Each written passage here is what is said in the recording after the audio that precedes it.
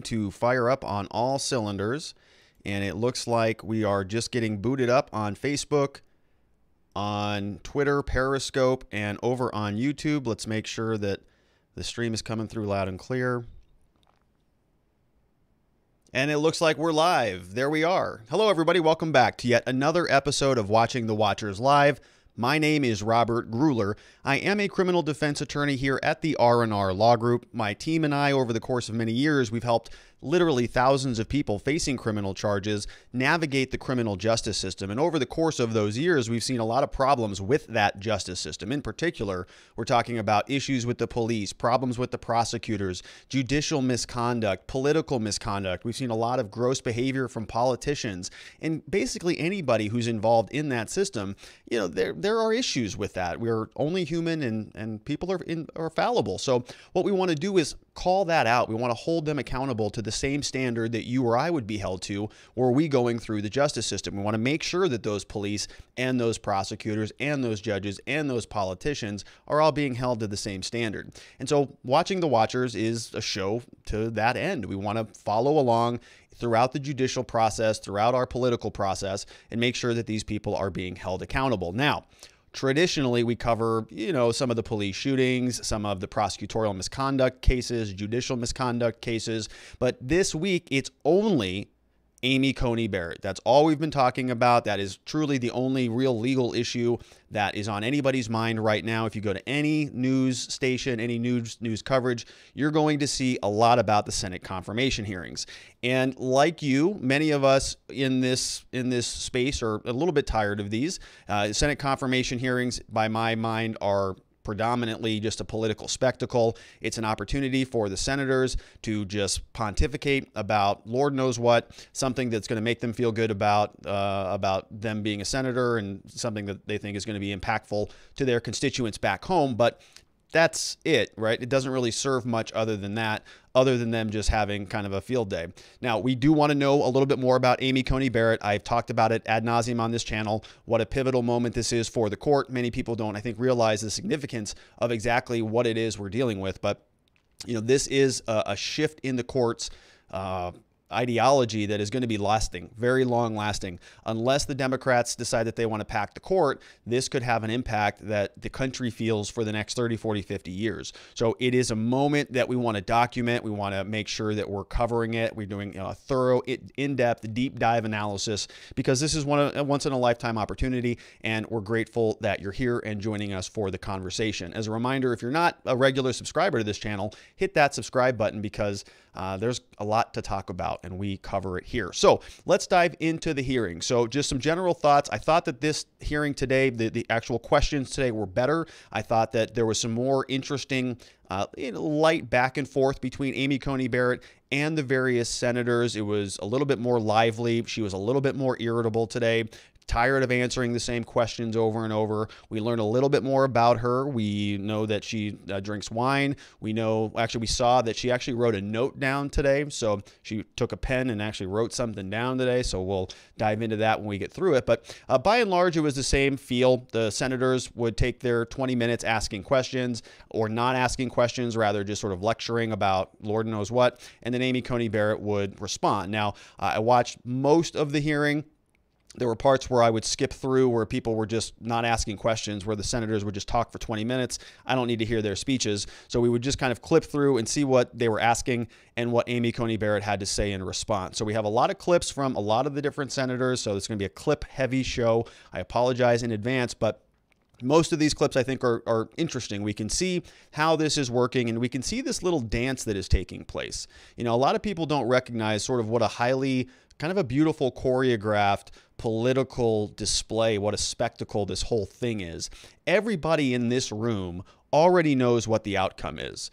All the senators know what the outcome is. Amy Coney Barrett knows what the outcome is, or at least is confident that she knows what the outcome is. She would have known if she butchered a question or really botched something that she would have been disqualified. But she's a woman who's obviously so highly confident in her legal capabilities that she knew that that was not going to happen. She knew that she could walk right in here, have no issue with any of these questions, And she's proven that. She's proven after today that really she does not get rattled at all. We've got a little clips where she gets a little bit, kind of irritable, but that's it. By and large, she's unflappable, cannot be flapped, which is, a quality you want in a judge.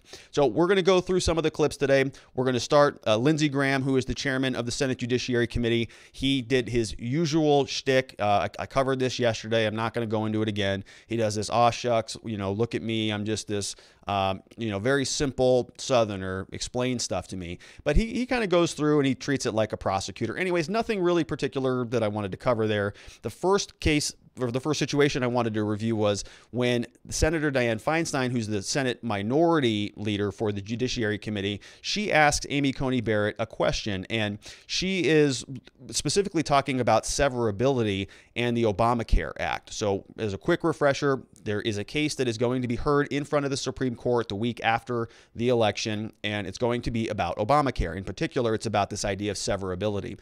If Obamacare no longer has a tax because of the Trump tax codes, if there's no longer a penalty because that penalty has been zeroed out by Congress under the Trump administration, then can that Affordable Care Act still exist? If there's no teeth behind the bill, does the bill stand? That's what the Supreme Court is going to decide. And so this is what Senator Feinstein is asking Amy Coney Barrett about. Can you explain to us today how you would disagree or agree with Justice Scalia's view of severability in that NFIB, National Federation of Independent Business case? And as a quick reminder, throughout this entirety of the show, all of these clips are going to be sped up. They're either about 1.75 speed or 2 speed. So just get used to that. It's really hard to listen to these people talk at regular speed because it's so slow. And so it may sound a little bit like a chipmunk right now, but you'll get used to it as we go through here. And it's a much better way to actually listen to it. So I apologize if it takes a little bit of getting used to, but it's so that we can get through a lot of material here. We got a lot to cover. What I think I can say without expressing disagreement or agreement for the reasons I said yesterday, not being able to grade precedents, the severability issue, first of all, the majority holding, as you recognized, was that even though the Medicaid provision was unconstitutional, it was severable. So Justice Scalia expressed his view in dissent. Even by Justice Scalia's view, the issue would be different in California versus Texas for 2 reasons. One, Justice Scalia thought 2 provisions of the Constitution were unconstitutional. So if you picture severability being like a Jenga game, it's kind of if you pull one out, can you pull it out while it all stands? Or if you pull 2 out, will it still stand? So Justice Scalia, his view was that if you pulled those 2 provisions out, could it still stand? And here we're talking about 1. And also, Congress has amended the statute since NFIB versus Sebelius, and it's zeroed out the mandate. So now, California versus Texas involves a different provision because of the zeroing out that was done by amendment. So that's how the 2 cases. Okay, watch Feinstein. What do you think of all that? What do I think of? So that answer went way over her head. Or in that instance? I think the doctrine of severability, as it's been described by the court, serves a valuable function of trying not to undo your work when you wouldn't want a court to undo your work. Severability strives to look at a statute as a whole and say, would Congress have considered this provision so vital that kind of in the Jenga game, pulling it out, Congress wouldn't want the statute anymore. So it's designed now listen to what she says. Intent. But severability is designed to say, well, would Congress still want the statute to stand even with this provision gone? Would Congress have still passed the same statute without it? So I think insofar as it tries to effectuate what Congress would have wanted, it's the court and Congress working hand in hand. Thank you. That's quite a definition. I'm really impressed. Thank you.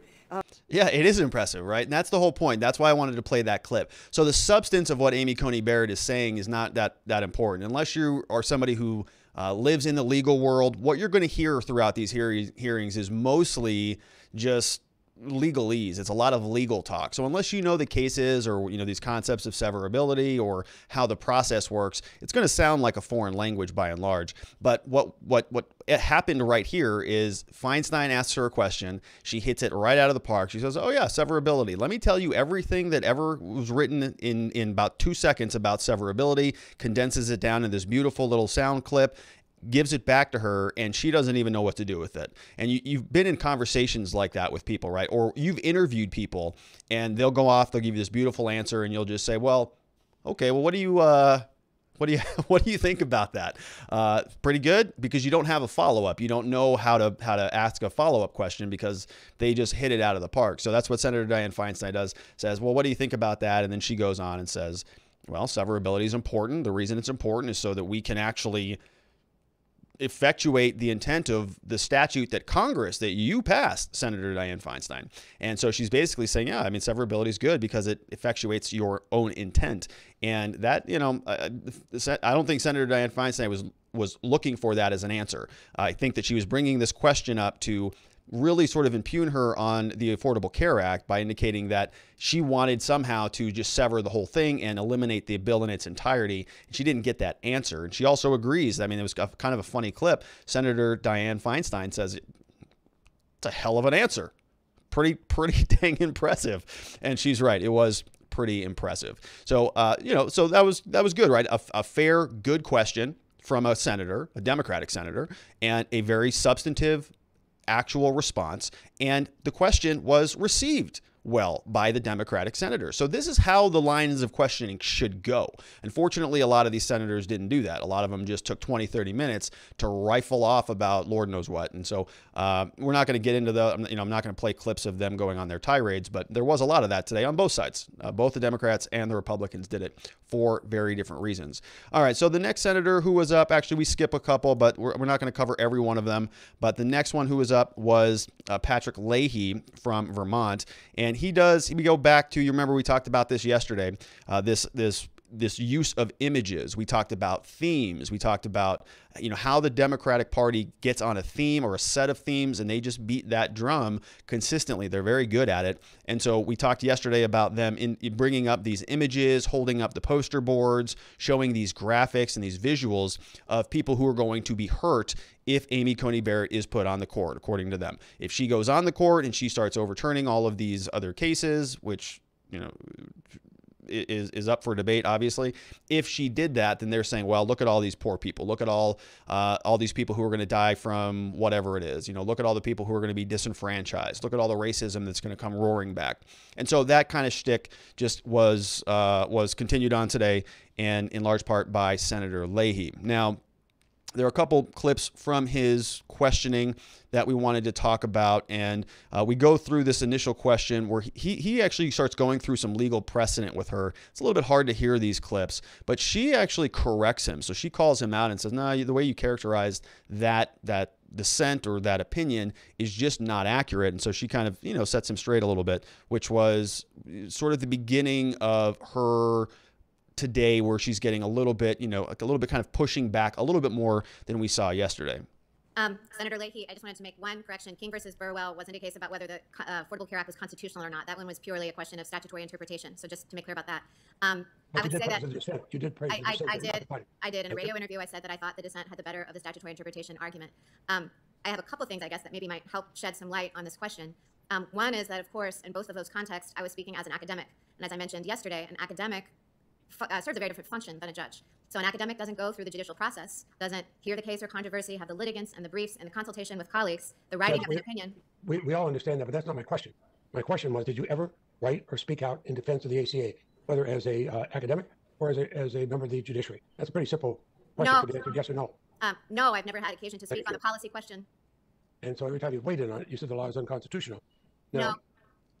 Sorry. Yeah, so they have a lot of these problems actually today. There are some audio problems that we're gonna see. So some of these senators are still appearing on Zoom, and actually Senator Ted Cruz and Dick Durbin, I have a clip from them. They kind of get into what why that may be, but there is sort of an absence. Kamala Harris is actually appearing by Zoom. We have a clip from her, 2 clips from her, and Leahy is also appearing by Zoom, and it makes it difficult for them to actually answer questions. So I think it undermines their effectiveness, quite frankly. You saw there that they were kind of talking over one another. There was an issue yesterday with Leahy's voice, so sort of an ineffective way to, I think, conduct these hearings.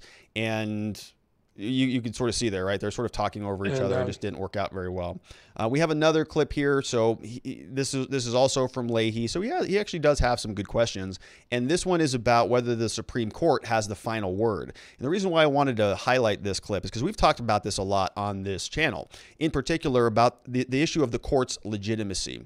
When we think back to our constitutional law class for me, or our civics class or social studies class, one of the things that is fundamental to how the American country, or how our democracy works, how our republic works, is we have these 3 branches of government, and they're separate but equal. They have checks and balances. You've got the executive branch, the legislative branch, and the judicial branch.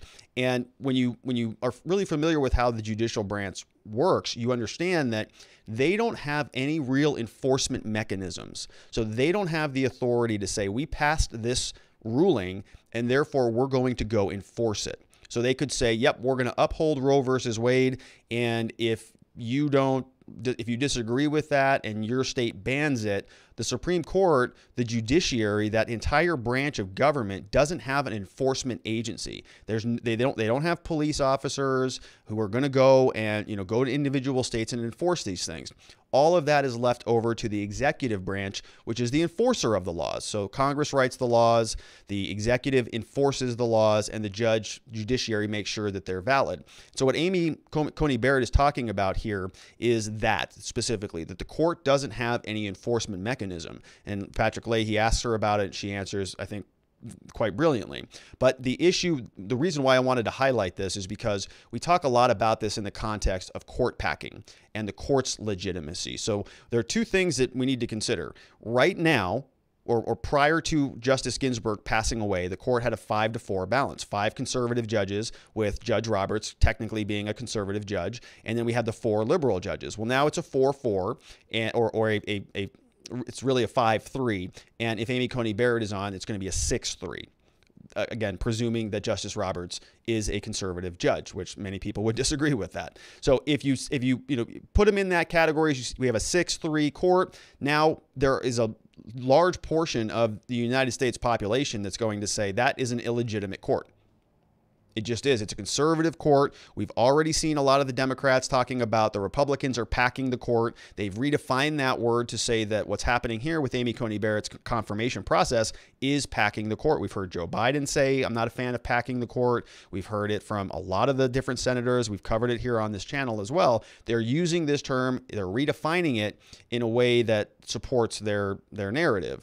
And so what we're talking about here is whether this is going to keep the court legitimate, right? Is a 6-3 court going to remain legitimate? The contrast of that, or the alternative, would be what happens if Amy Coney Barrett is appointed? Now we have a 6-3 court, and the Democrats come back and they make it, instead of a 9-person court, a 13-person court or a 15-person court. What happens if they appoint 4 additional judges to the 9 that we already have, making it 13? That would swing the balance of power back towards the left, but what would that do for the court's legitimacy? In other words, what would happen if they did that? If the Democrats packed the court and the Republicans regained control of the White House at some point in the future, or of Congress at some point in the future, and they passed a law or they passed something, and then they enforced the law, and then the Supreme Court struck it down, what would happen?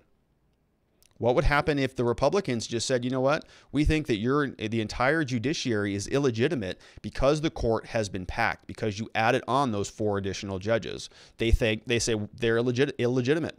There's no legitimacy anymore. So we're not going to follow the rules of the judiciary. What could the judiciary do? Nothing. That's the whole point. They can't. They have to be, their power comes from their legitimacy. And the check is the people, you and I, the people who are observing what's happening, saying, yeah, we support the court. Look, we trust these 9 people to make decisions. We give them all of this power. We give them all of this responsibility. And we're going to trust and follow what they say because we've made that agreement. Otherwise, there is no enforcement mechanism. So this is why this is such an important concept, and it's going to be very interesting to see how this plays out. But let's get into Amy Coney Barrett's response to the question that Senator Patrick Leahy asks. And the Supreme Court's word is final, or is the Supreme Court's word only final as far as the lower courts are concerned?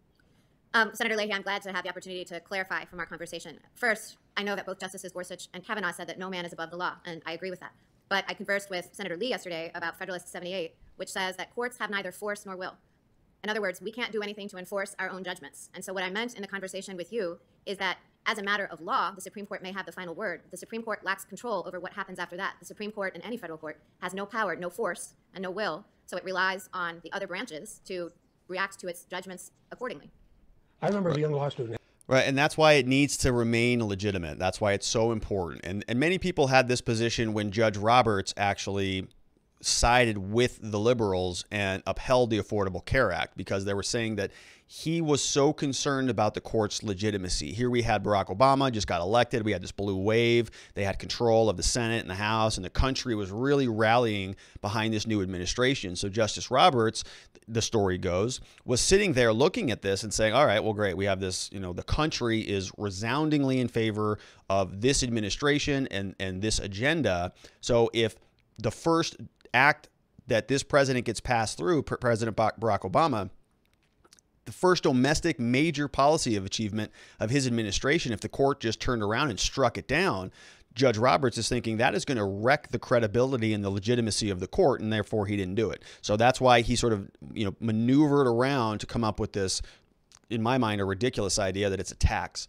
rather than a penalty. And I think it was bad case law. I can go into that separately, but Amy Coney Barrett is talking about it, and I think she's spot on that they really don't have an enforcement mechanism, which indicates to me that she's pretty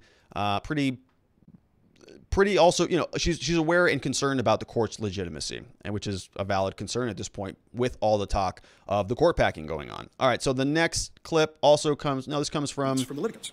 Dick Durbin. Let's take a look at this one. I guess what troubles me is this. You style yourself an originalist, textualist, factualist, whatever the term. All right, so let me back up on this. So Dick Durbin is now going to ask her sort of some of the same questions that they asked yesterday, and they play this game a lot. So he's going to get into this question of originalism, and originalism, as a refresher, is this idea that you just look at the text and you read the text, you analyze it, and you interpret it, you apply it to the facts that are in front of you. So it's the text of the law, the facts, you review them both, and you come up with a conclusion. So he's going to use this originalism concept against Amy Coney Barrett. He's going to say, look, you're an originalist, right? Should be pretty easy for you to take a look at some language and give me a thumbs up or thumbs down on it, right? And then he's going to ask her a series of questions. So that is just the lead up to what we're going to see. I guess what troubles me is this. You style yourself an originalist, textualist, factualist, whatever the term is, which means you go right to the words and try to understand the words and their original meaning. And so if I change Senator Feinstein's question and didn't ask you whether the president has the authority to unilaterally delay a general election, asked you instead, does the president have the authority to unilaterally deny the right to vote to any person based on their race? What would your answer be? Well, Senator, obviously there are many laws in effect, including the Equal Protection Clause, which prohibits discrimination on the basis of race, including the 15th Amendment, which protects the right to vote against discrimination based on race. And so there's a principle in constitutional law called external constraints. And even if one evaluates what the authority a branch might have to act, there are external constraints that press in from other parts of the Constitution. Here, it would be the 14th and 15th Amendments. Well, of course it would. The 15th Amendment, the right of citizens of the United States to vote shall not be denied or abridged by the United States or any state on account of race. For an originalist and a textualist, that is clear text as I see it. But when asked whether or not the president has any authority to unilaterally deny that right to vote for a person based on race or even gender, are you saying you can't answer that question? Senator, I just referenced the 14th and 15th Amendments, the same one that you just repeated back to me, that do prohibit discrimination on the basis of race in voting. So as I said, I don't know how else I can say it, the Constitution contains provisions that prohibit discrimination on the basis of race in voting. But whether a president can unilaterally deny, you're not going to answer. Yeah, well, Senator, you've asked a couple different questions about what the president might be able to unilaterally do, and I think that I really can't say anything more than I'm not going to answer hypotheticals. Yeah, so it's the same shtick. We're getting pretty used to this, right? We've seen this with Trump many times. We see this with different politicians all over the place. Basically, what they want is them to start this call and response type of routine. I'm just going to ask you a very simple question. We're going to see Cory Booker does it too. All of these different Democratic senators, it's this theme. Listen, I know you're a judge. I know you're going to be on the Supreme Court, but look, can we just talk as people? Can we just talk as human beings? Like, you agree, right? Racism's bad. Can you just say so? And so she gives her technical legal answer, and he doesn't like it, even though she did respond to the question. She said, yeah, the 13th, 14th, 15th Amendment, those all Reconstruction amendments, no slavery, I'm not a racist, also, okay? And he doesn't like that answer, so he presses her again. And this is just a pattern. We're going to see a lot of this as we go through these hearings. He gets into another quote where he follows up that question. He says sort of that's kind of a strange concept of originalism. He doesn't want to let go on this one. So in this next clip, he gets back into it. It strains originalism if the clear wording of the Constitution establishes a right and you will not acknowledge it. Well, Senator, it would strain the canons of conduct, which don't permit me to offer off-the-cuff reactions or any opinions outside of the judicial decision-making process. It would strain Article 3, which prevents me from deciding legal issues outside the context of cases and controversies, and as Justice Ginsburg said, it would display disregard for the whole judicial process. So then let's take it to... And so she just hits that one right out of the park. Well, it kind of strains originalism, right? And she goes, well, it strains the Constitution, Article 3, cases and controversies, and she just goes off and rattles all three of the reasons why she can't actually answer those questions. And so, you watch those and you're just like, all right, these people are, I think, outclassed in almost every way. Now, they're valid questions and I understand what they're trying to do, but this is why I'm explaining that this is all just a shtick. Senator Dick Durbin knows that she can't answer those questions, knows that she's not going to, but is still posing them because he's trying to, to coax out of her, trying to seize on something, but she just won't let him have it. So this continues on. We're just kind of getting warmed up here. We have Senator Whitehouse, no clips from him because he goes back on his little conspiracy theory diagram chart deal. So we remember yesterday he had that red Sharpie and he was just drawing all of these arrows, all of the connecting all of the different dots, and in particular he was talking about money and the Federalist Society and all of this secret dark money that's pouring in to change the judiciary of America.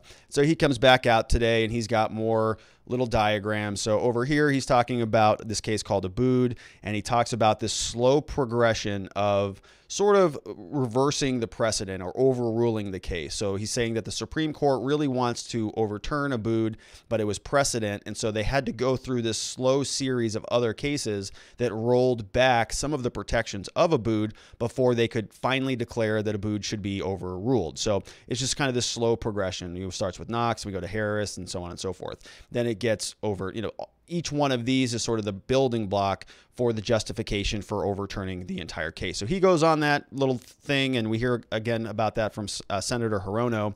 Then he brings up this, again, the $45 million money trail behind Janus. So he's saying that all of this was a precursor, and all of these big organizations spent a ton of money to overturn that. That all had to do with union rights and things like that. So, again, not particularly effective in my mind. I don't know how any of that information has anything to do with Amy Coney Barrett. It doesn't. She wasn't on the court. She didn't decide any of those other cases.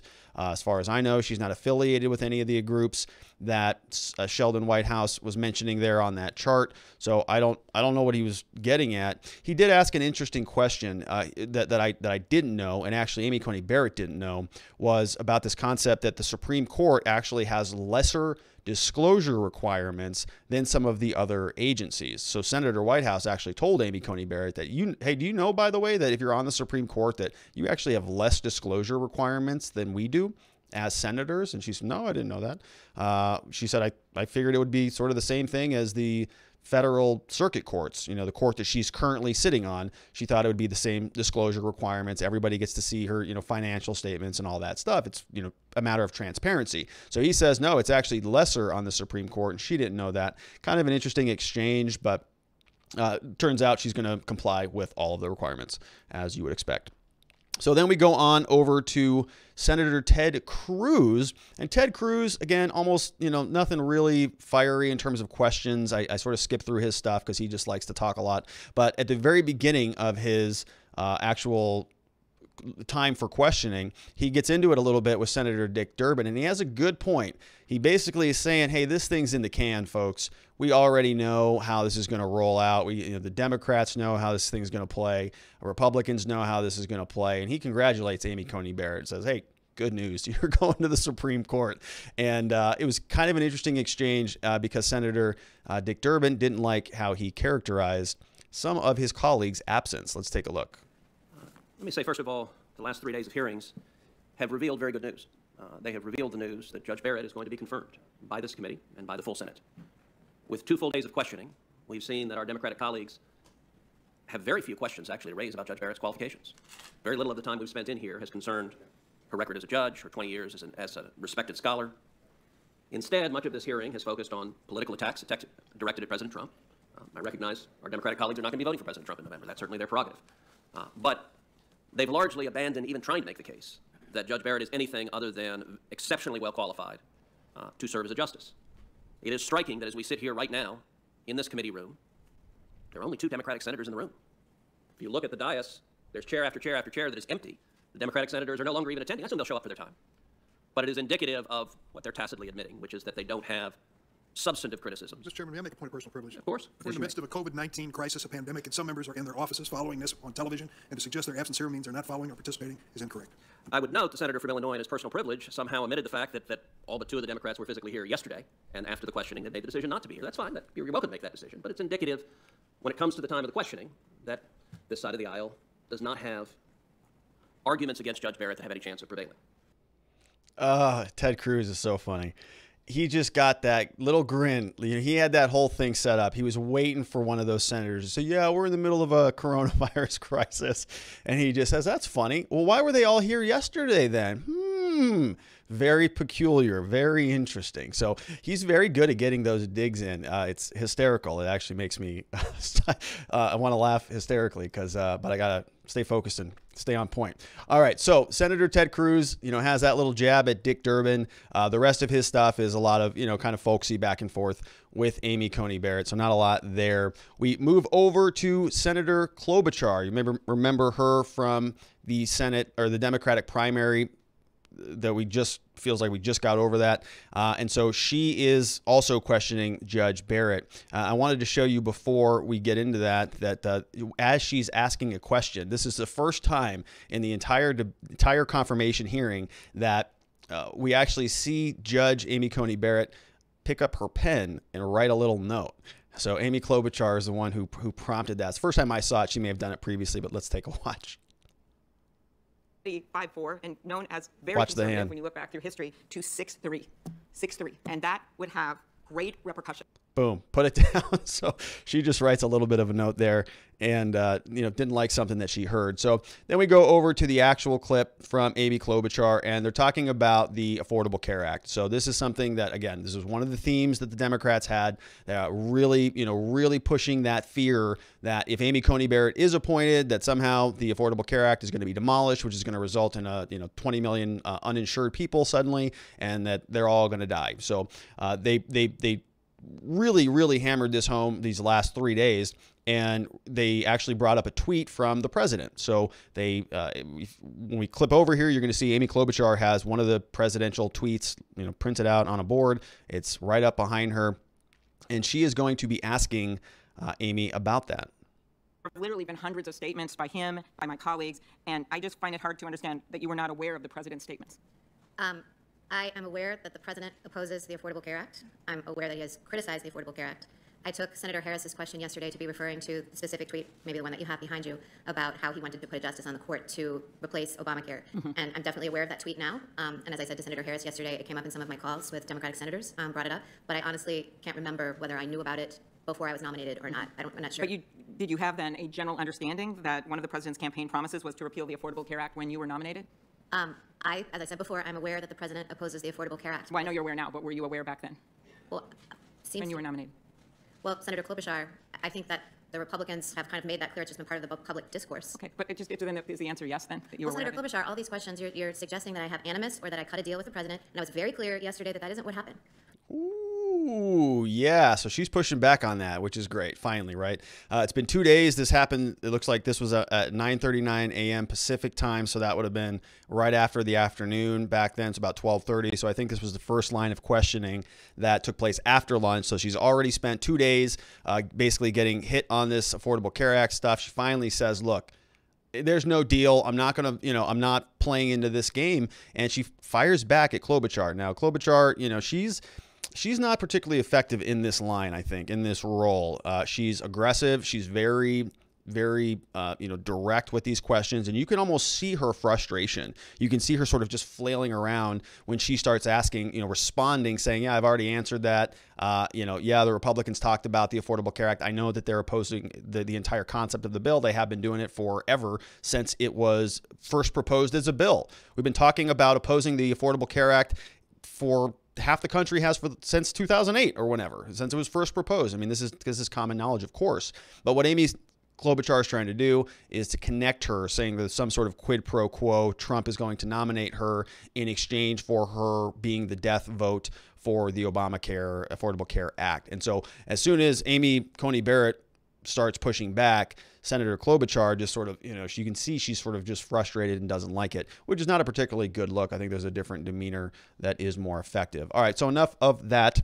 We will go over to Ben Sasse, and he actually talks about this idea of being a judge versus a senator. And it's sort of a nice conversation. I actually like these questions because we get to know more about the judge. And so he is asking her, I think it's in this clip where he's talking about what would success look like if you are confirmed as a judge? If you are confirmed, 30 or 40 years from now when you hang up your robe and sit on a front porch in South Bend or wherever, probably with a big gaggle of grandkids around you, how will you judge whether or not you had a successful career as a judge and justice?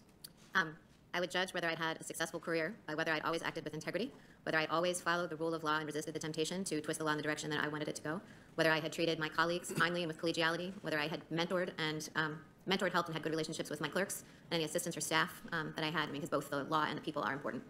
And how would that differ from how a senator should look back on her or his career after hopefully not 30 or 40 years, but in my view, 12 would be a good limit. But how should senators look back on their career, and how does it differ from judges? Well, let's see. So I probably can't say how a senator himself or herself would, but I'll say as a citizen how I might evaluate a senator's career at the end of it, and that would be to say, did he pursue good policy? Did he, sponsor legislation or vote for legislation that advanced the cause of the common good in the United States? Yeah, rock solid answer on that. So, and it gave her the opportunity. He just teed her up to basically distinguish between what a senator does and what a judge does. A judge is supposed to act with integrity, follow the rule of law, don't get twisted, don't let your personal bias pull you one way or the other. And a senator is different. A senator is a whole different role. And so Ben Sasse just kind of set her up to knock that one out of the park. And I like those answers because I like those questions because you can see them sort of, see how they think. And she's obviously thought of that question. She knew she was going to get it. And she just had her 4 bullet points ready to go. Everything, you just heard it, but, very, very well thought out. I think a good answer, and she was able to distinguish that quickly from the life of a senator. Now, another interesting part here. So then Ben Sasse, right after that clip, he gives her a little pop quiz, and she doesn't do so hot on it. So he actually says, what are the 5 different freedoms that are protected by the First Amendment? And as I was listening to this, I was like, oh, shoot. I was thinking back to my constitutional law days, thinking, oh, shoot, can I name these? And I was trying to fire them off as she was also firing them off. And we both missed the last one. So here is what she has to say. And the reason why is because it's like, we don't spend almost any time in it in law school. It's not an excuse for her. I think she should know the answer to that. If there are 5 that somebody is asking for, and the other thing is, this is kind of a weird question, right? You're typically not asked to make that analysis and just sort of recite facts of the law. Like the law is not like an anatomy class. Like, what is this bone? What is this bone? What is this? How do you define? It's not a fact-based thing. It's a lot more about analysis. And so if you had a First Amendment issue, you would go through a First Amendment analysis, and there's books and books on case law on how that analysis works. So when you get a question like, well, what are the 5 here? Or what are the 2 there? It's hard to sort of come up with an answer to that. Now, that being said, this is a Supreme Court judge, right? So if there are 5 things, she should be able to just pull 5. She should be able to pull 15 out of the First Amendment. And so she gets a little bit tripped up here. She is put on the spot. So we'll give her a little bit of leeway there. But an interesting clip nonetheless. And I want to play it so nobody says that I'm sitting here just being a sycophant for Amy Coney Barrett. She did actually kind of flub that one, I thought. Let's take a look. What are the 5 freedoms of the First Amendment? Speech, religion, press, assembly. Speech, press, religion, assembly. I don't know. What am I missing? Redress or protest. Okay. Why is there one amendment that has these 5 freedoms clustered? Why do they hang together? I don't know what you're getting at on that one. You mean like what is the common denominator? Yeah, I mean, why? I'm getting back to the same idea that the Bill of Rights was sort of an attempt to do public catechesis. It was an attempt to say, we already believe in limited government, we the founders. That's the brilliance of the miracle at Philadelphia, despite all the failures to live up to our ideals. But the 1788 conversation was to say, we believe in limited government because we believe in the limitless rights of people. And so they didn't have a Bill of Rights, but later when they started spelling it out, it's sort of like they got jazzed up trying to work this out for the American people. This is amazing stuff. Yeah, so Ben, he just kind of answers his own question there. He was trying to tee her up to, do something with that, and she just wasn't feeling it. She didn't understand what his question was there. And, that being said, I still think, petition for a redress of grievances. That was one I missed, and I kind of feel like, a little down on myself for that one, but I'll let it go.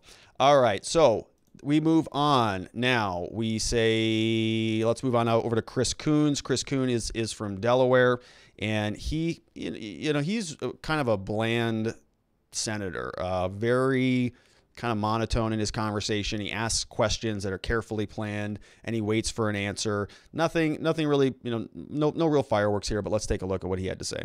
You said, and I'm quoting, about modern originalists, that they've abandoned the claim one should be an originalist because originalism produces more restrained judges. Do you stand by that characterization? Well, Senator Coons, I just want to point out that in this whole discussion, I did write that Colorado article in 2003, I don't recall that sentence or its context, but in my full body of work, including everything that's come before, including the 2013 Texas Law Review article, I've written at great length about the virtues of stare decisis and the stability interest it serves. And in my scholarship, I've also talked about other features of the judicial system. And also, I'd like to point out that nothing in my record in the Seventh Circuit shows disrespect for stare decisis. And also, Justice Scalia did observe and follow precedent. It's not like Justice Scalia ever advocated an overthrow of stare decisis. So I just don't think there's any evidence to suggest that I'm in there trying to burn up the 600 volumes of United States reports that are on the shelf. I don't have an agenda in that regard.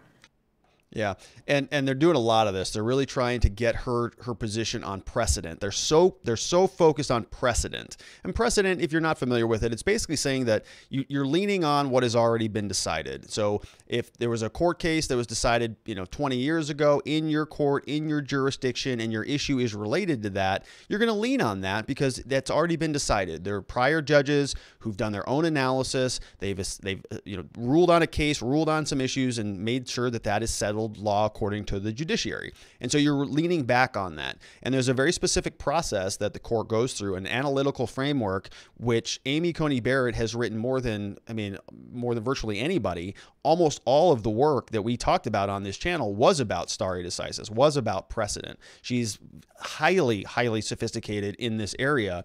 And so these people are asking her about precedent because they want to get her to sort of, open the door for this idea that she is just going to get in there and start throwing away precedent. So they're asking her about it so they can pin her down. So she's on record as saying, no, we're not going to do that. We're going to follow the same rules.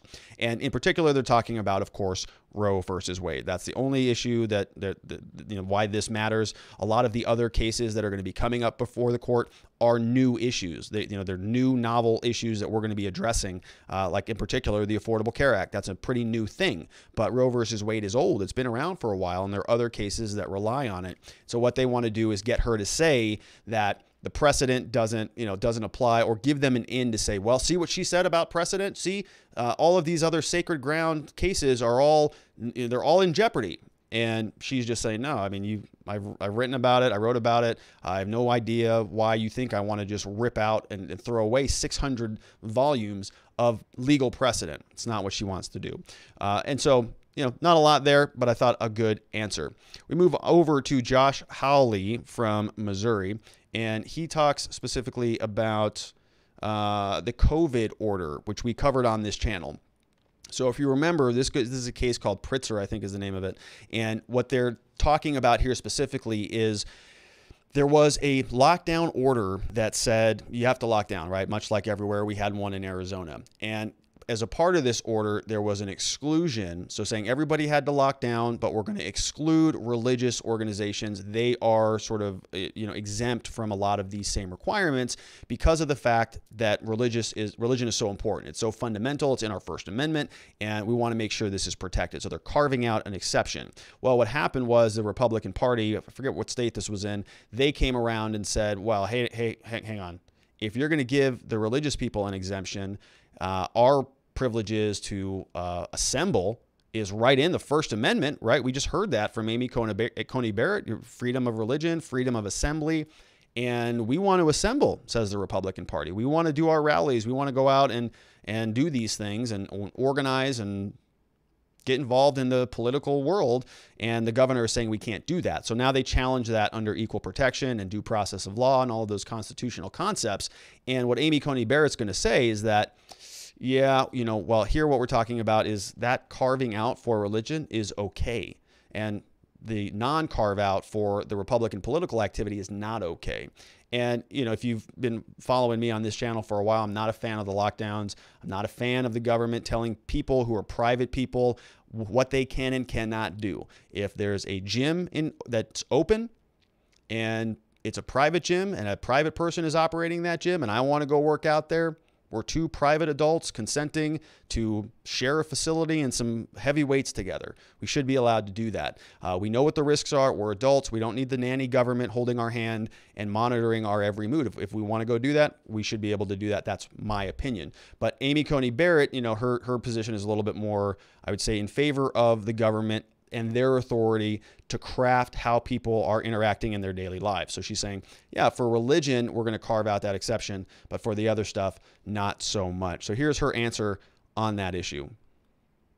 exercise case recently. You're on the panel. You didn't write the decision. This is the Pritzker case. Illinois Republican Party versus Pritzker, decided on September 3rd of this year, so it's quite recent. It was just last month. This is a case in which the governor of the state was sued because, in the words now of the opinion I'm quoting, his executive order relating to COVID lockdowns, quote now, exhibits special solicitude for the free exercise of religion. And the case, in a roundabout way, challenged that special solicitude for churches and religious organizations. You joined the opinion in full. You didn't dissent.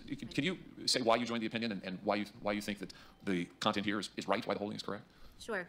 So in that case, the Illinois Republican Party said that because the executive order in Illinois had given an exception for the free exercise of religion, for example, so that people could gather at churches or synagogues or mosques, that same special protection had to extend to the Illinois Republican Party and, indeed, by logical extension, to everyone, so that the whole order would fall, because religion couldn't be singled out for special treatment, and that right to free speech, free assembly, et cetera, that it was, under First Amendment doctrine, a content-based distinction that could not survive.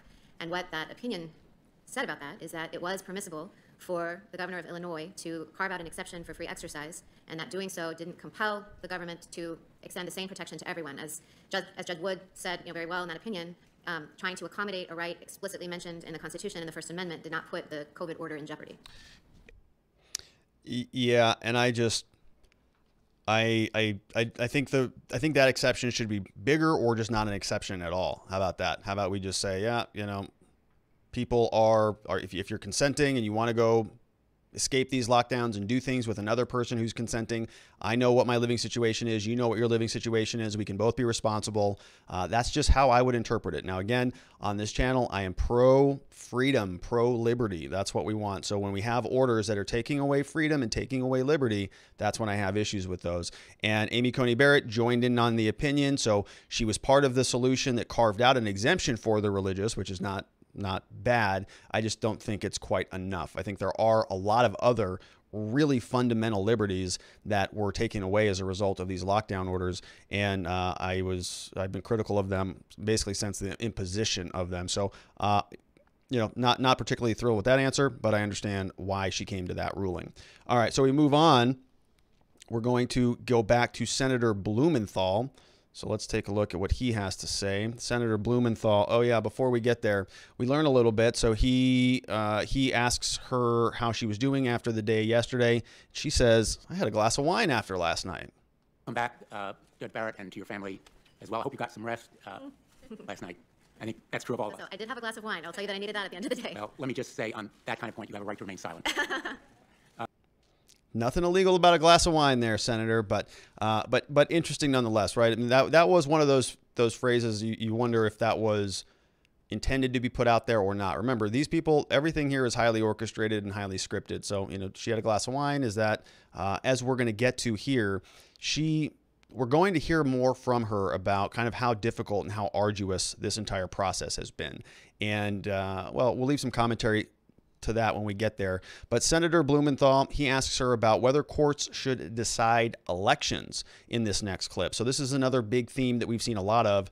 Is the president going to contribute to a peaceful transition of power? There's been a lot of complaints, I would say, about how she answered that question yesterday when Cory Booker was talking about it. And so this one is now about whether the courts should decide elections. And so these questions are so broad and so generic, it's just really easy for her to just swat them away. So let's take a look at what Senator Blumenthal asks her now.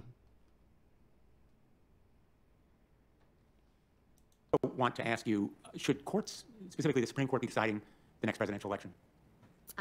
So the presidential election, as with all elections, is a matter put to the voters to cast ballots. But the presumption should be against the courts deciding an election. It's the people and the voters who should decide, correct? Let's see, Senator Blumenthal. So I think that occasions on which courts adjudicate election disputes are designed to protect the voter's choice and the right to vote. So, of course, the Supreme Court doesn't cast ballots. Voters cast ballots, and election law is designed to protect the right to vote. The courts should do everything possible to avoid embroiling themselves in elected politics. Russo versus Common Cause says that, for example, gerrymandering is a political question because it's difficult in many circumstances for courts to develop judicially manageable standards to... Presumption should be against courts getting involved. Let me ask you about... Yeah, so really, really rock solid answers there. Now, that was a sped up clip, but what she's doing there is basically agreeing with Senator Blumenthal. So he's saying, right, courts should not be the ones who decide elections, right? And she says, obviously. Yeah, obviously. The voters do.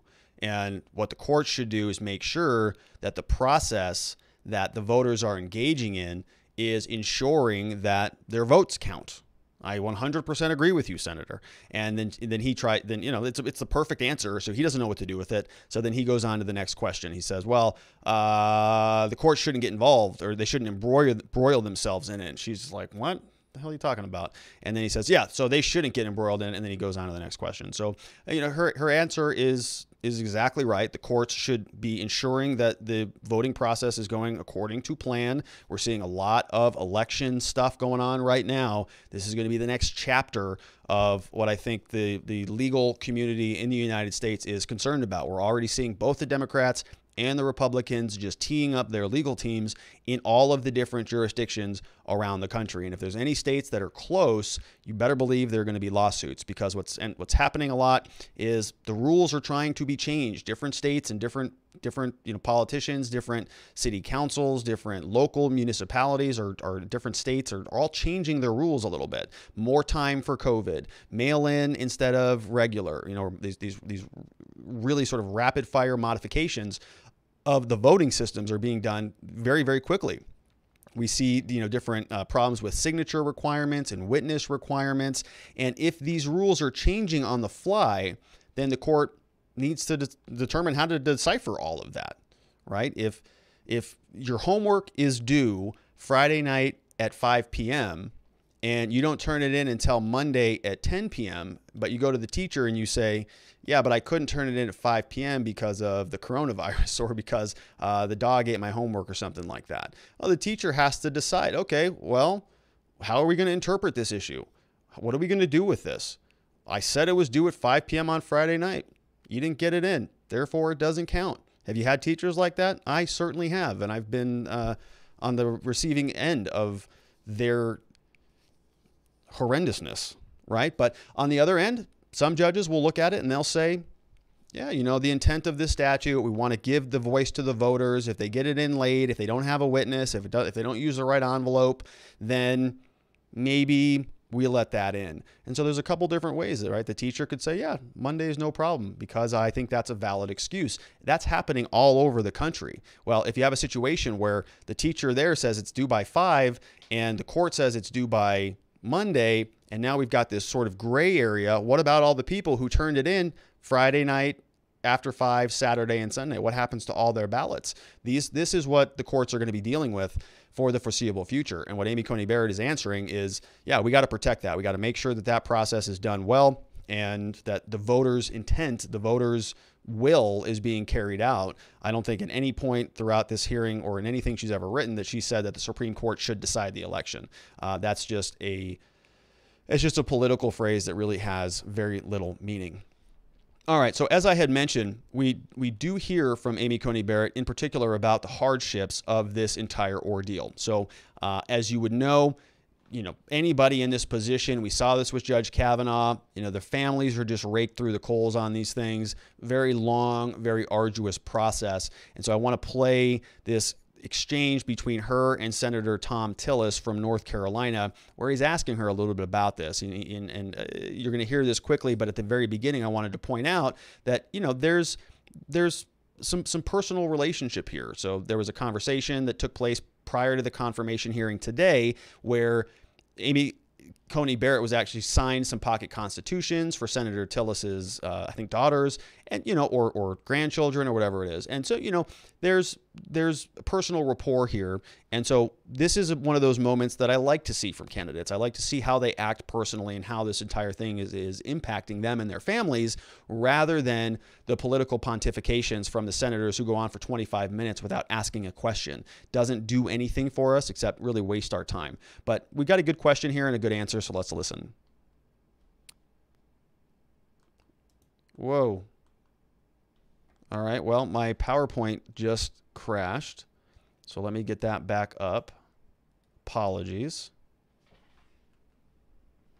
All right, so we're scrolling back over. Here is that clip. Thank you. Well, I met a couple of weeks ago. I have to thank you again. My daughter was thrilled that you signed the 2 pocket constitutions for my 2 granddaughters, and they'll cherish it someday when I can explain what it really means. It's going to take a few more years. One is 3, and the other one's 8 weeks. But I really enjoyed that discussion. And I ask you there's something I'd like for you to share with the committee. You have stellar academic credentials. You have stellar record as a professor, and you've done an excellent job on the 7th Circuit. you've been a great mother and wife. You have so many options. There are so many things that you could be doing besides going through the first confirmation hearing, which was not pleasant. I was here and I remember it. And you knew that this was even going to be more challenging. So I asked you when we met, why would you do this, knowing how this was going to play out, knowing that you were going to be attacked and unfairly treated, and I think to a level of maybe where some of your constitutional rights have been questionably denied. So why are you doing this, Judge Barrett? Why not just say thanks but no thanks, leave it for somebody else? Well, as I said to Senator Graham yesterday, and I think this was part, and parcel of the conversation that you and I had, that this is a very difficult process. Actually, I think I would use the word excruciating over the weeks, and the knowledge that, people are going to say horrible things, that your entire life will be combed over, that you'll be mocked, that your children will be attacked. And so one might wonder why any sane person would undertake that risk and that task unless it was for the sake of something good. And as I said yesterday to Senator Graham, I do think the rule of law and its importance in the United States, and I do think the role of the Supreme Court is important. It's a great good. It would be difficult for anybody in this seat. I think everybody knows the confirmation process is very difficult. And so for me to say no, other people could do this job, but the same difficulty will be present for everyone. And so for me to say, I'm not willing to undertake it, even though I think this is something important, would be, a little cowardly. And, I wouldn't be answering a call to serve my country in the way that I was asked. I also think in our conversation, I said, that my children were part of the reason not to do it because, my son Liam got very upset yesterday during the questioning, and so, we had to call him in the car. He didn't stick it out to the end. I was surprised he stuck it out as long as he did. But Liam got very upset at the questioning, and Senator Kennedy referenced some of the other things that have happened to the children in the process, and so I said to you before any of that happened that in many ways the children are the reason not to do it, but they're also the reason to do it, because if we are to protect our institutions and protect the freedoms and protect the rule of law that's the basis for the society and the freedom that we all enjoy, if we want that for our children and our children's children, then we need to participate in that work. Well, yeah, I mean, a pretty powerful statement, right? Obviously we can't put ourselves in her shoes, but she is has been in the very, very brightest of spotlights that any person can be in this country. She's been for the last several weeks now has just been the subject of a lot of scathing commentary from both sides, from all different angles.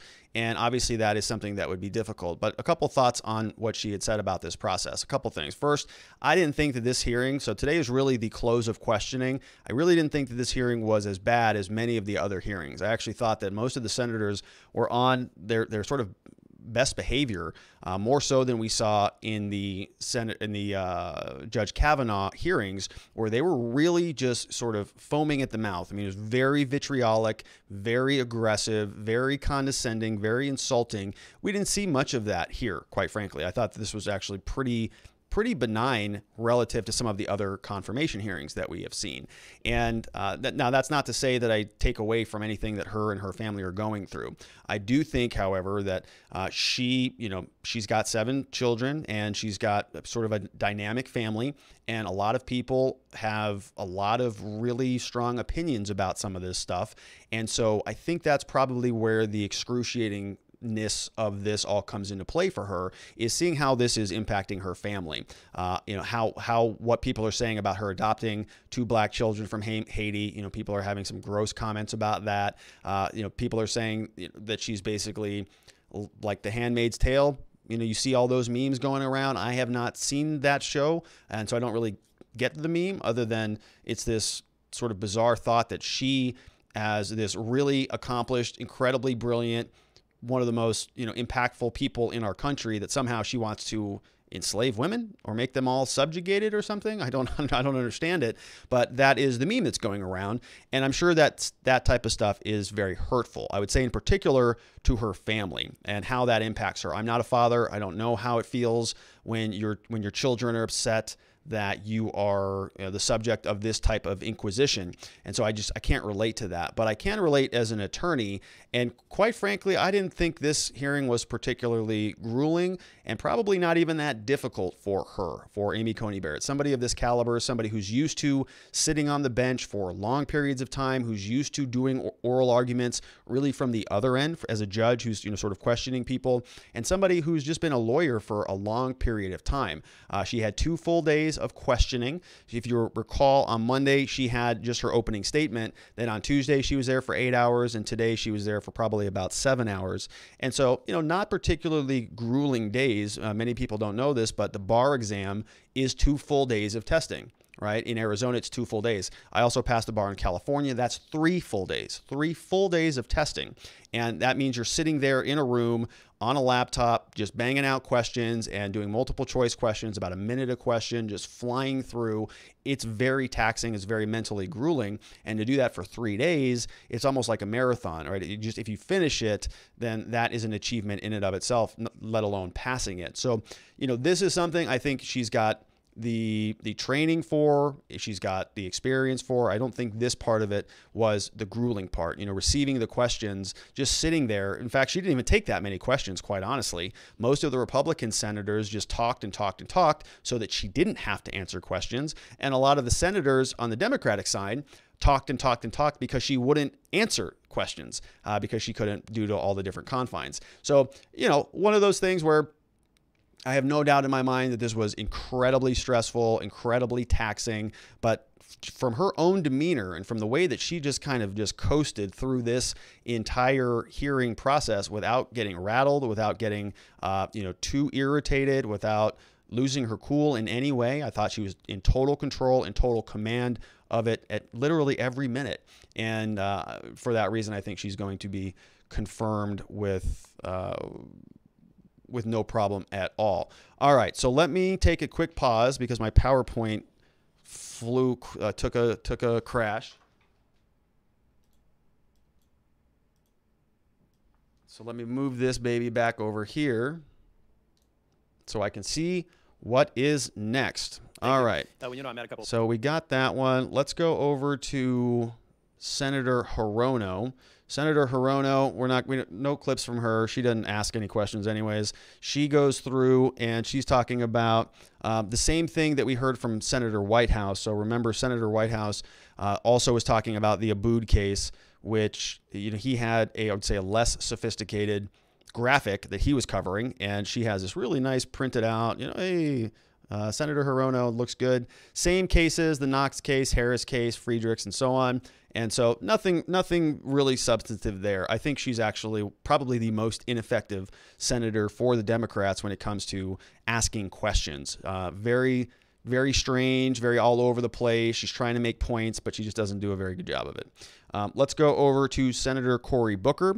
And this is where we're going to see a little bit of the same old kind of shtick that we're used to. We've seen it this entire hearing where they'll say, listen, I just want to ask you just a simple question. I know about all the judicial rules. I know about, active cases and controversies clause. I get it all. But you're a mom. Just answer this as a simple person. Like, you would agree with me, right? That you shouldn't be separating children from their parents, right?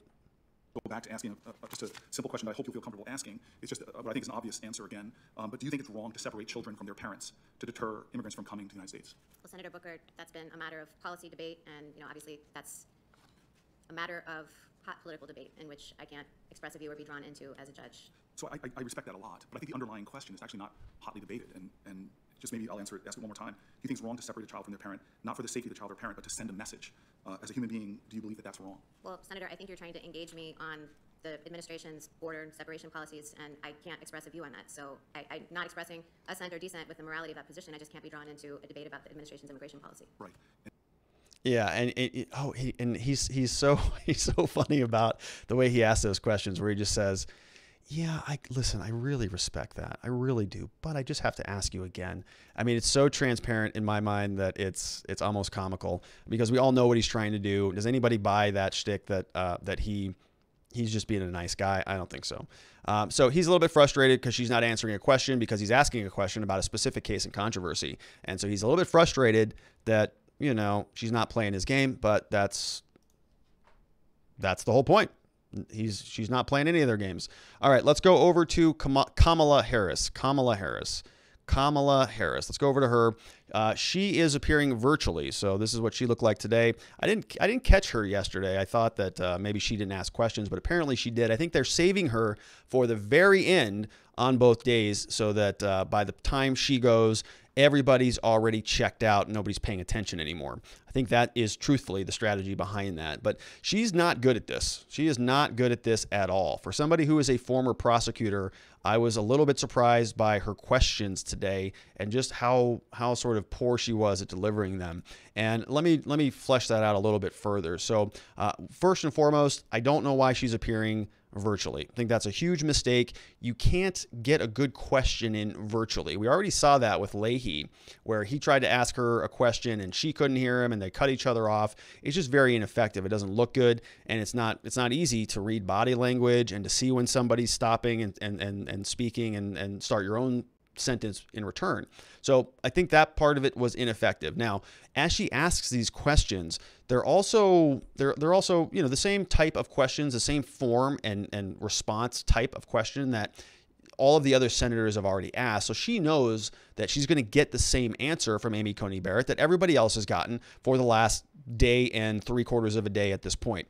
And so she starts kind of going into this weird question, and then Amy responds and says, I'm not going to really answer that. And then she uses this word fact versus a proposition. And so then Senator Harris just lunges on that. She's like, oh, did you say fact or did you say proposition?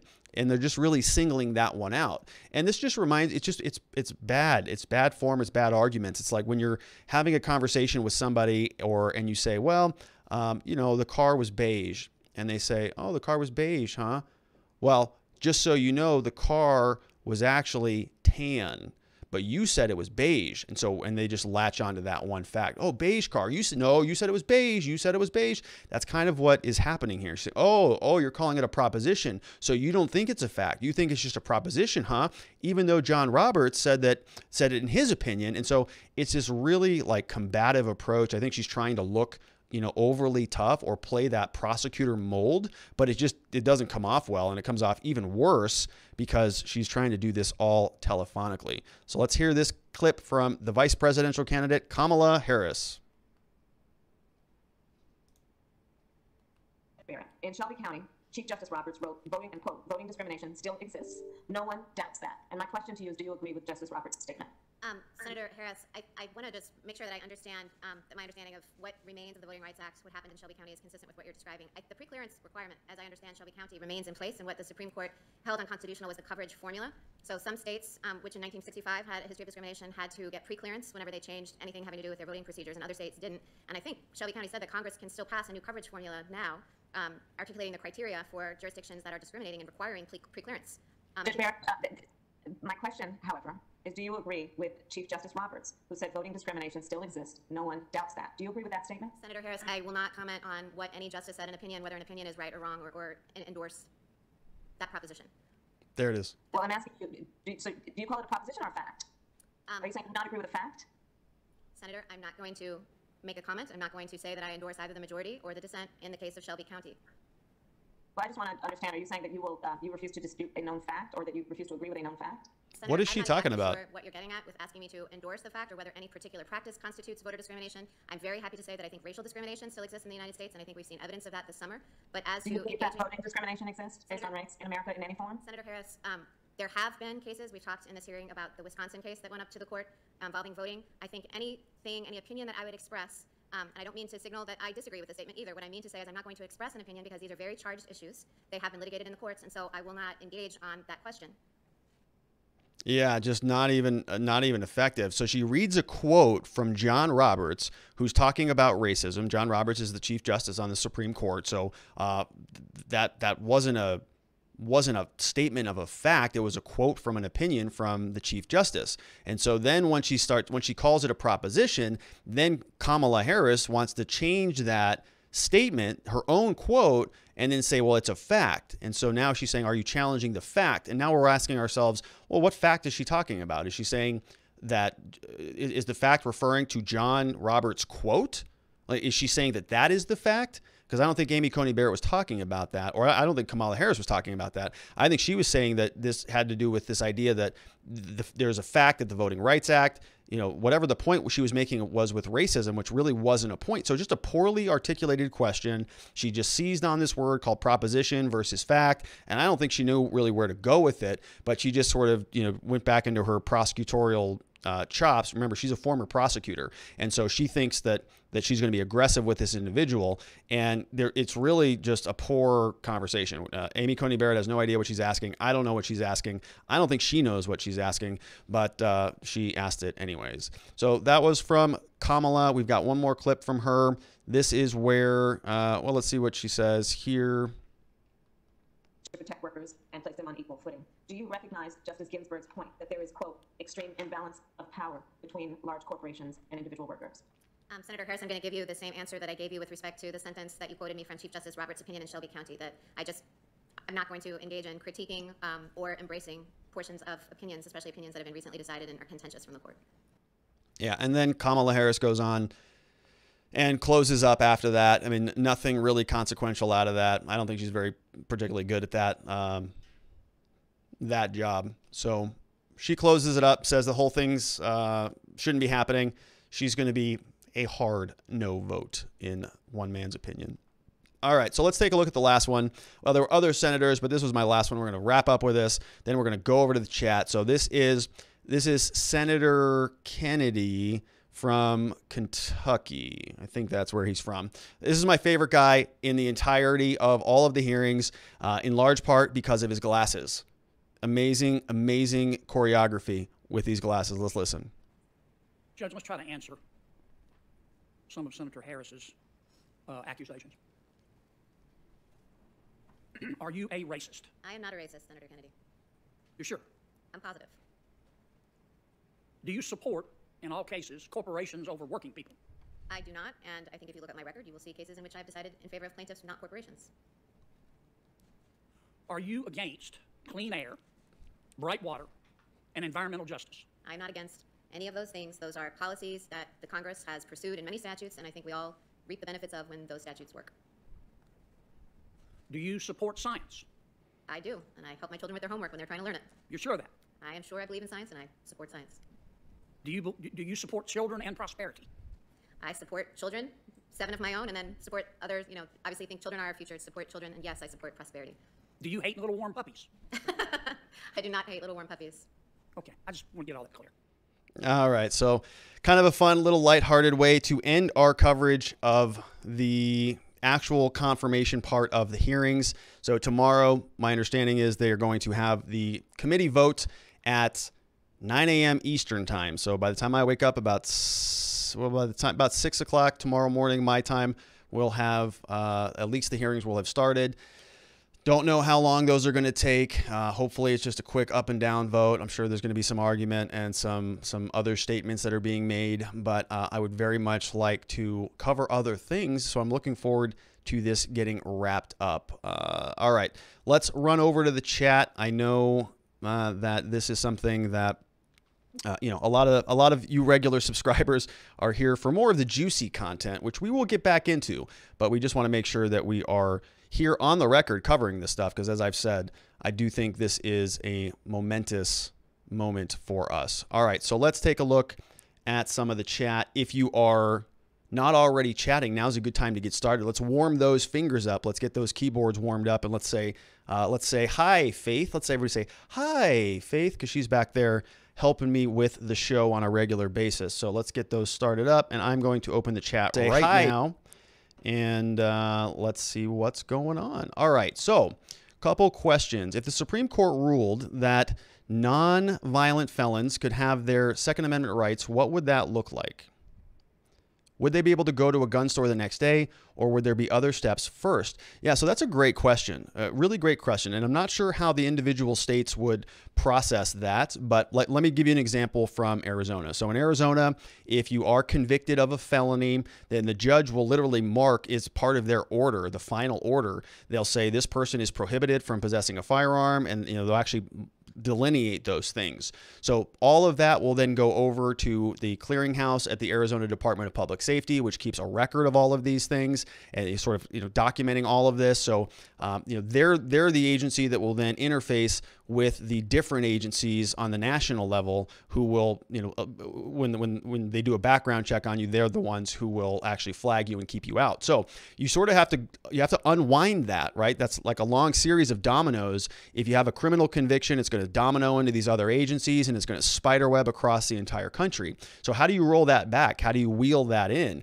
It's a good question. I think by and large, it would be as simple as just, the courts just saying, yeah, everything's been instantly modified, and you're now allowed to go and possess firearms, and it would just sort of invalidate all of those prior limitations. Now, if it's a situation where the Supreme Court comes back down and then says that we actually have to distinguish, we have to go back through and decide whether a crime is dangerous or not, then you may actually have to submit another motion. So let's say, for example, that the ruling comes back and they say, yep, if you can confirm that your felony was non-dangerous, then we will go ahead and we'll lift that sanction, that the prohibition on having a federal firearm. So if they did that, then you as a defendant, somebody who was previously convicted, you may need to actually submit another motion to the court and say, yep, I want you to designate my felony conviction as non-dangerous, if that's how it would work. So a lot of it's going to depend on what the Supreme Court wants to do with it.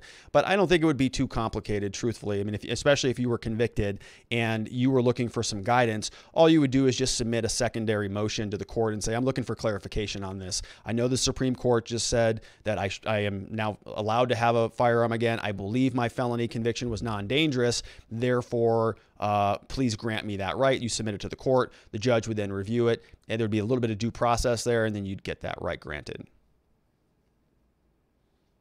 When are they going to charge the guy shot in the bicep? So talking about the Rittenhouse case, I'm not sure that he's going to be charged. I don't think he's been charged thus far.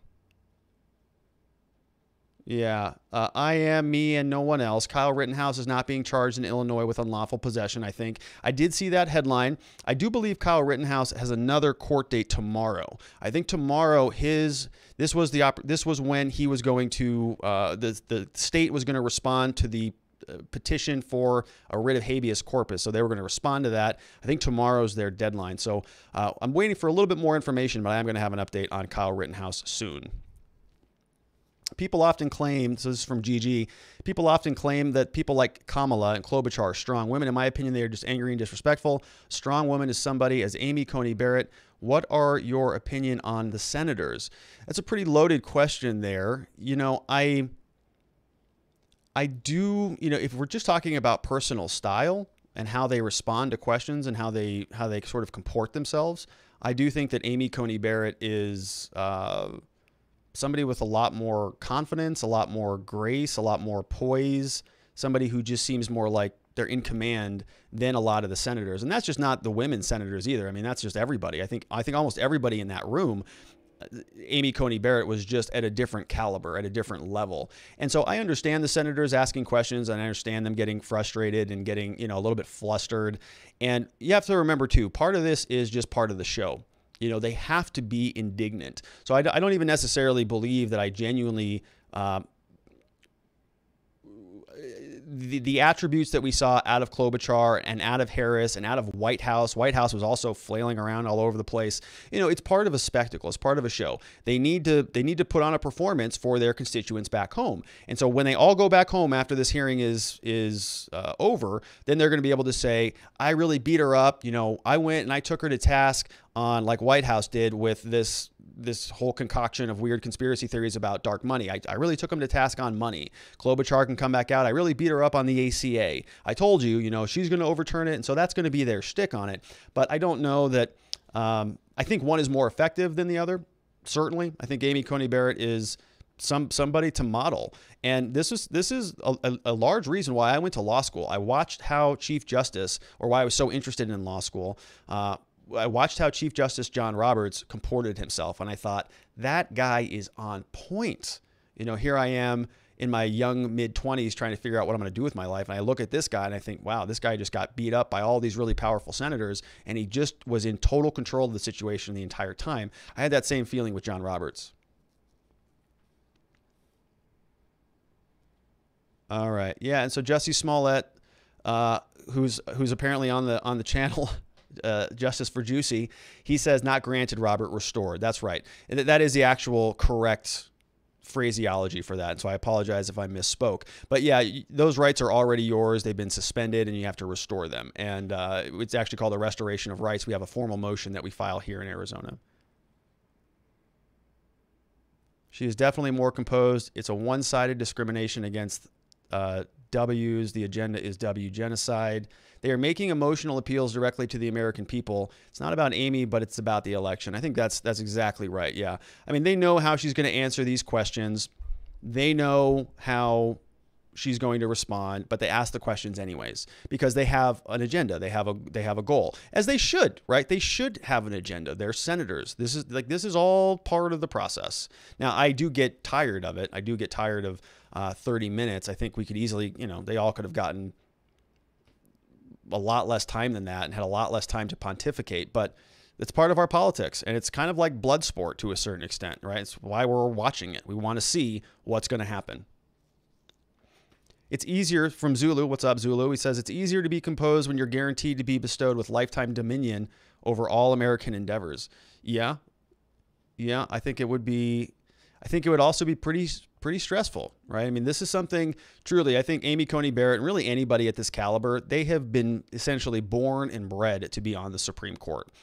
You can look back at her history of writing. There was another senator during the confirmation hearings today, I forget who it was, who said specifically that she's written more than anybody who's on the court other than Stephen Breyer.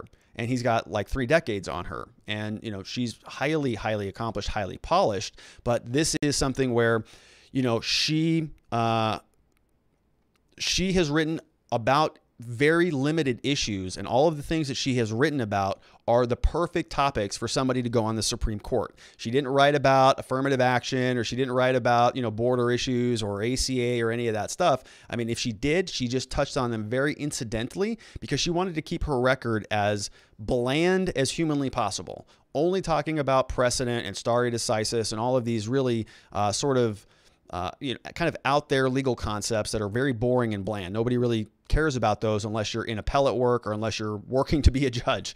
Everybody else is more concerned about, things like we talk about here, qualified immunity and police brutality and justice reform and sentencing reform and cash bail and cash bond and all those things. Those are the juicy issues, but she's working on stare decisis. And it's because her entire career has been working towards this moment. So, you would expect somebody like that to maybe get a little bit flustered or to really be nervous because the stakes are so high. And I just didn't see that from her at all. I thought she just walked right in, said, I'm going to have a nice conversation with these people who know a lot less than I do.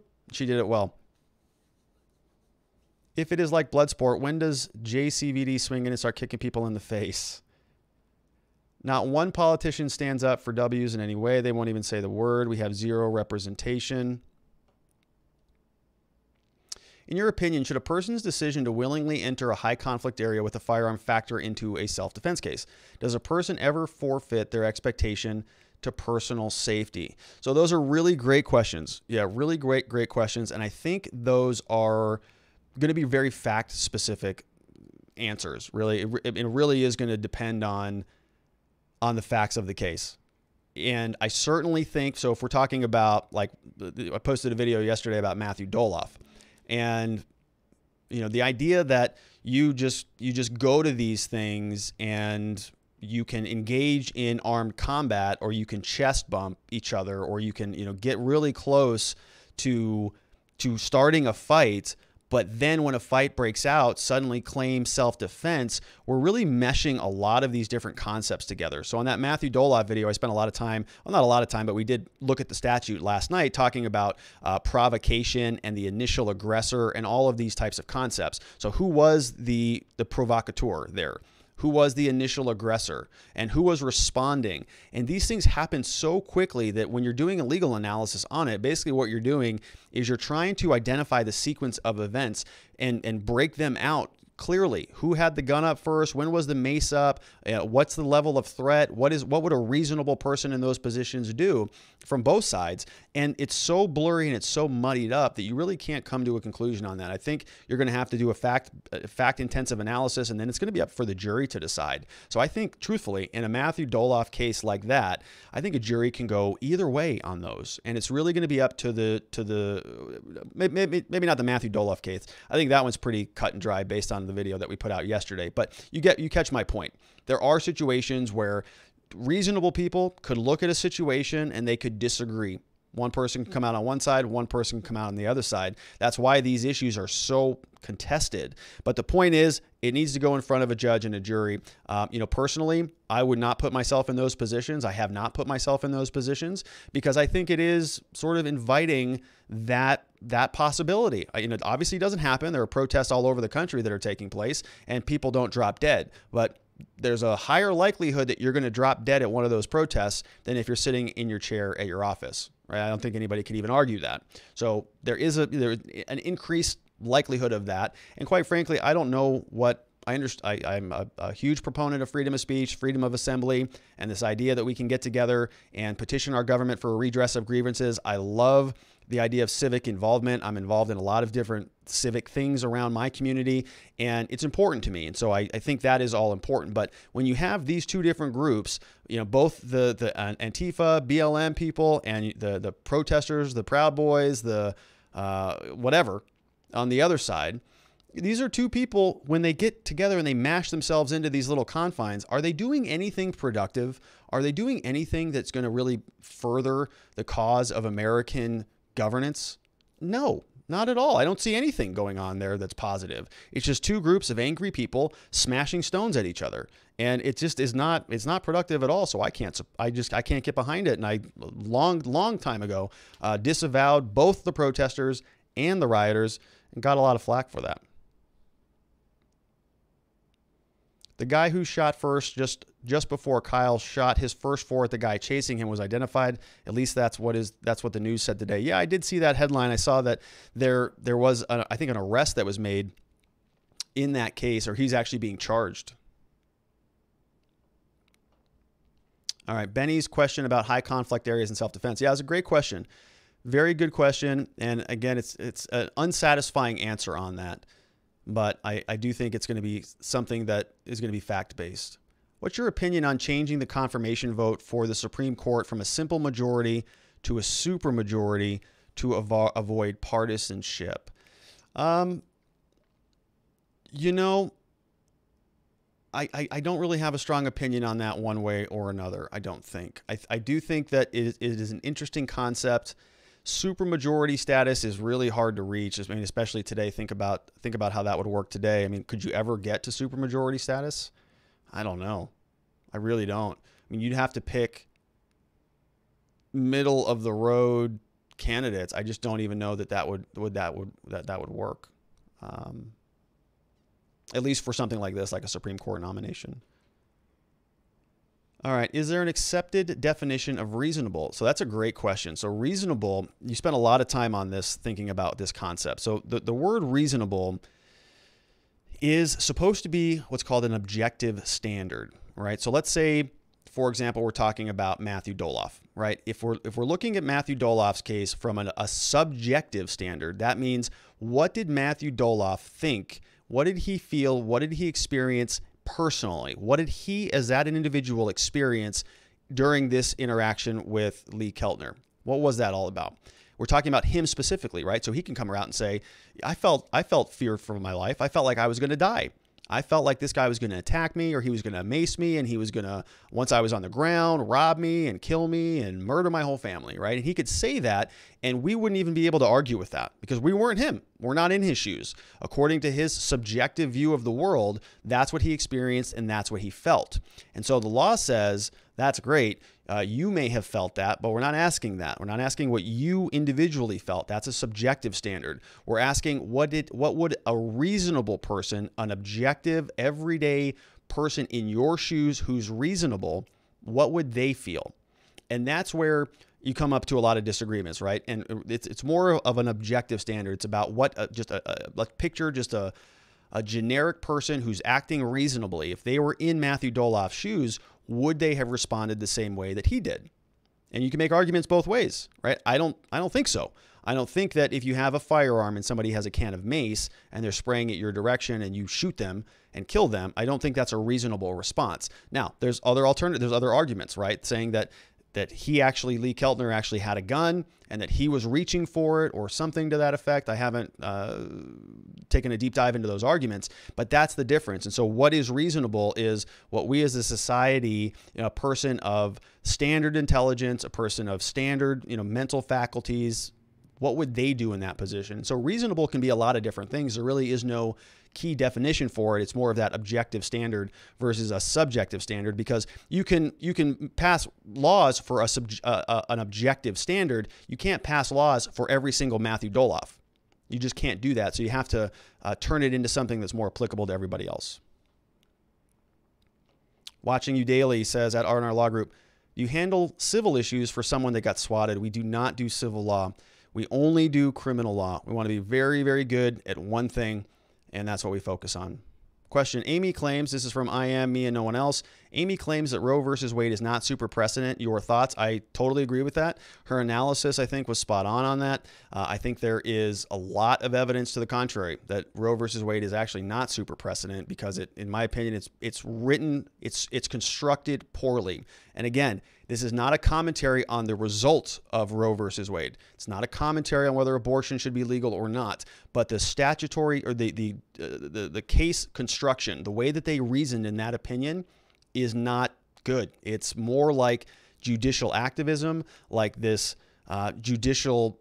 What they're trying to do is actually create new rules and new fundamental privileges and new rights in the judiciary, when all of that should be reserved to the legislative branch, to the congressional branch. And so I don't think that Roe versus Wade is really even good precedent, quite frankly. I just don't. I think it's bad precedent. And we'll see what happens. We'll see what the judges do with it.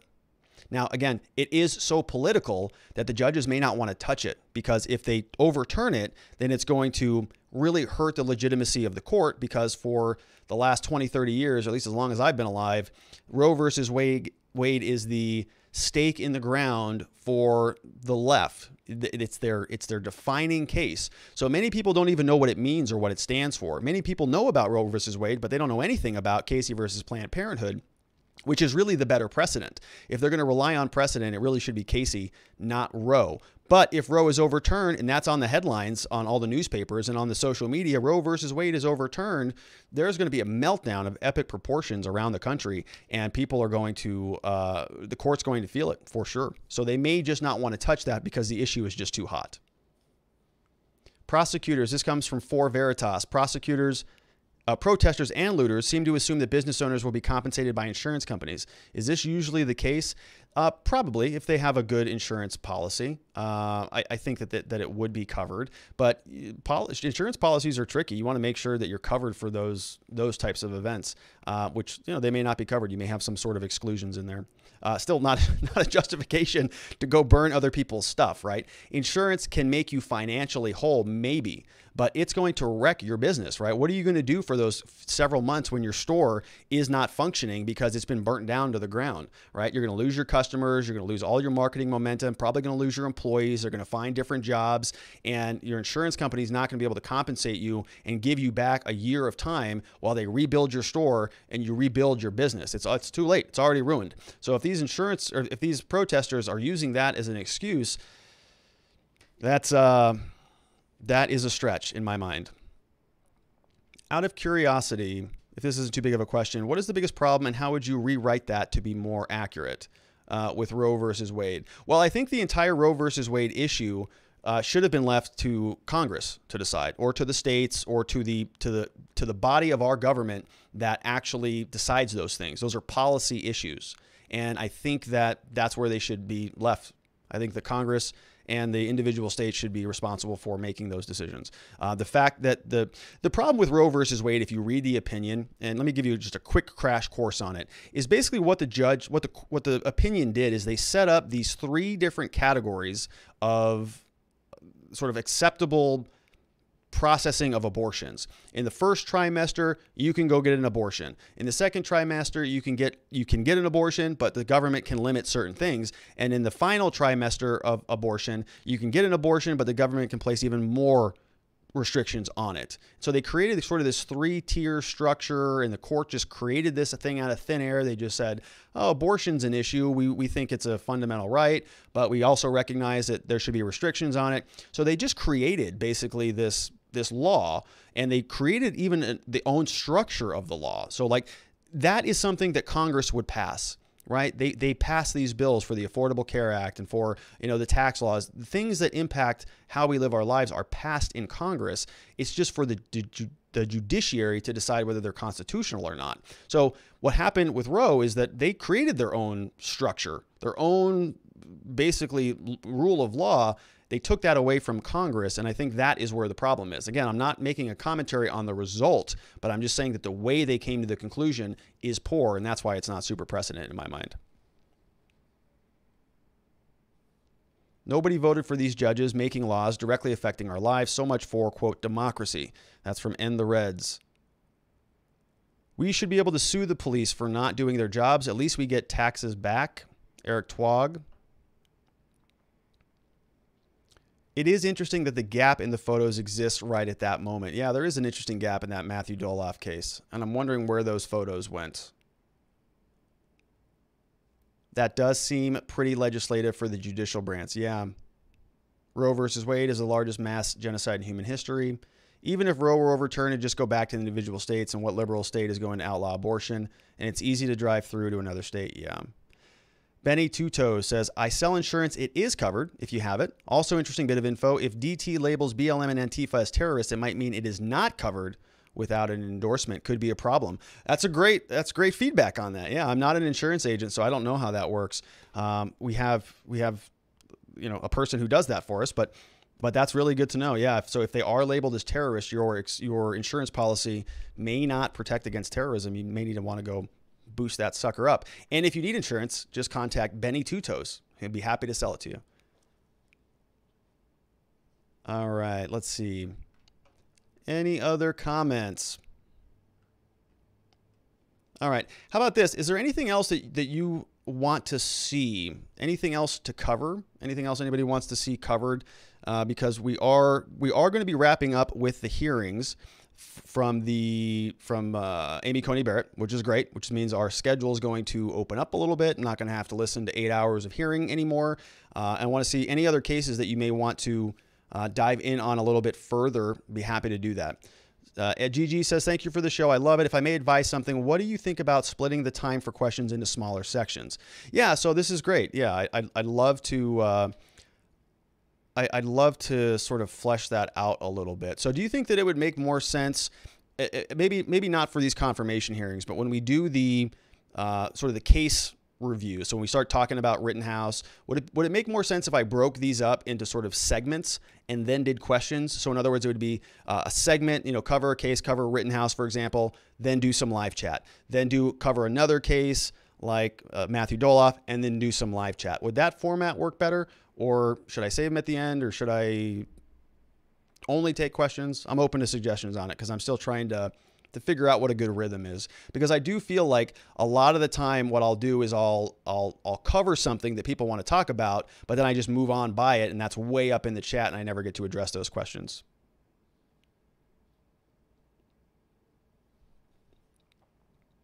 Okay, so GG says, yeah, he'd like that, but I'd make a YouTube poll. Yeah, I can do that. All right. Why can't the Dems just stop beating a dead horse? Somebody says. Elias Diaz says, love the channel. Thanks, Elias. Appreciate you being here. Thoughts on Christopher Caldwell's new book? I have not heard it. I've not heard about this or read it. I will look that up. A poll could work, somebody says. That makes sense. I would prefer what is done currently, somebody says. That's from Carl Sillytoe. Justice for Juicy Smollett is back. He says, you could also try to tell people to hold questions till the end of the stream so that they can be answered. All right. Kidnapping plot against the Michigan governor. Yeah, I will cover that one. That is a good one. All right. Well, I've got some stuff to think about. I really appreciate that. Thank you, everybody. All right. Well, let's wrap it up for the day. I want to thank you so much for being here. And we will be back here tomorrow at the exact same time, 4 p.m. Arizona time, 7 p.m. Eastern time.